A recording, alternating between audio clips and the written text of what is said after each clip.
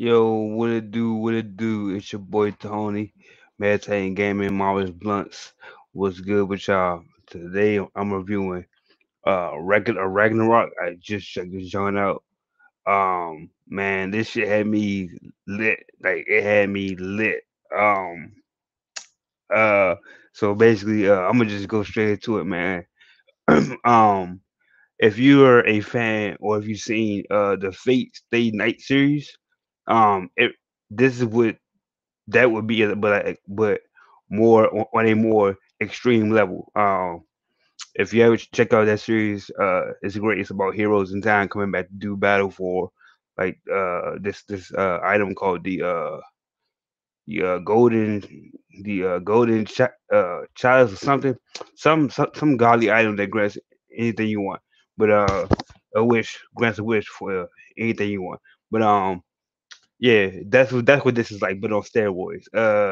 It's about the Valkyries they have to plan to fight for humans. The gods are tired of humans, and they were just gonna wipe them out. But essentially, the plot is a tournament is held instead, where it's humans versus gods. Currently, the book is still being written. It's a manga. So in this season, there were only three fights: uh, Thor versus Lu Bu, uh, Poseidon versus Sakura something, some Japanese samurai. Um, and and check this shit out. Check this out. Check this out. Sorry, check this out. Zeus versus Adam. Like Adam, as in like Adam from the books, the first sin or whatever. Man, let me tell you, the action was lit. I was lit because I'm into stuff like y'all should know by now. I'm into stuff that explores, the gods realms of different mythologies and religions and stuff like that. I'm into that. So to see, this play out on screen, this is like Fate meets Deadliest Warrior God versions, gods and goddess demigods version. If you haven't seen Deadliest Warrior, go look at that. It's an old show. I'm pretty sure you can find it somewhere. You can find anything on the internet. So definitely check that out if you're into like different fighters from different times. How would they stack up against each other? But this is what essentially what that is. So it's just a kill or be killed tournament. There's 13 matches. The first of seven wins. I was really impressed with the drawing. The drawing was great. The music was epic. Like it just had like this cartoon for me. I mean cartoon. This anime for me. You just hit on all my little points. Like the story wasn't, it wasn't overly complicated, easy to follow.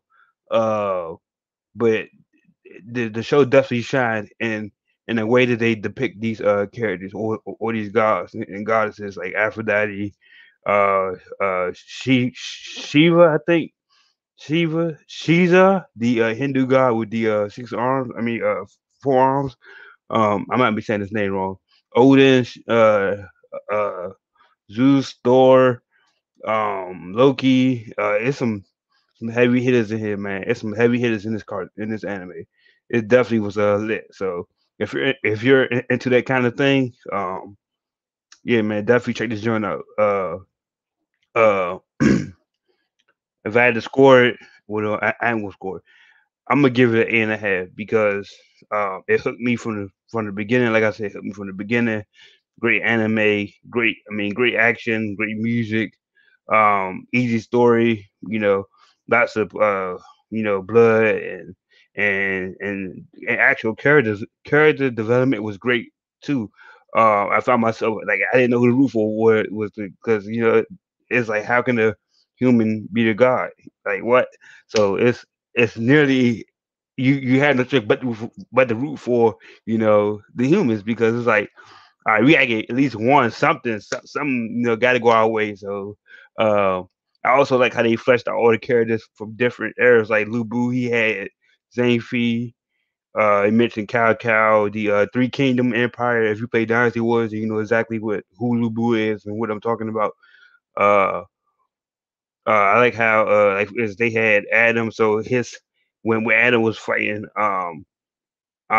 they had his sons Cain and Abel, like the first two men to walk the earth or whatever. Cain and Abel, and and they had Eve, his wife, and when Adam fight, it's like it's it's a, it's a tough moment. He humanity is like literally they mentioned that humanity is finally united under one cause because of Adam, and Adam's supposed to be the father of all, you know, humankind. So it was you got to watch it to kind of feel what I'm to see and feel what I'm talking about. But this joint has some pretty dope ass moments.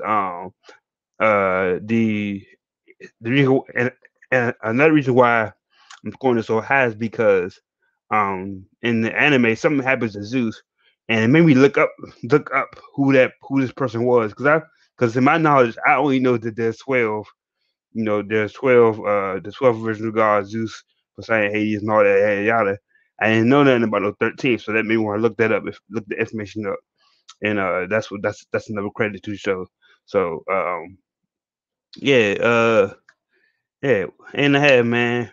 Record of Ragnarok, definitely check that out ASAP, because I was hesitant to watch it, and I was like, you know what, I'm sitting here chilling, cut that joint on, hook from the instant. And stay tuned for the at the end of the series. If you check it out, there's, at the end of the series should get you even more hype for Seeker 2. Seeker 2 hasn't been greenlit yet, as far as I know, but I'm hoping that it does get greenlit, because this joint was lit. And if not, I'm just have to read the manga, because I actually want to know what's gonna happen in that next fight, because my interest is here. So yeah, Tony, Maritime Gaming, Marvel's Bluntz out. Yeah.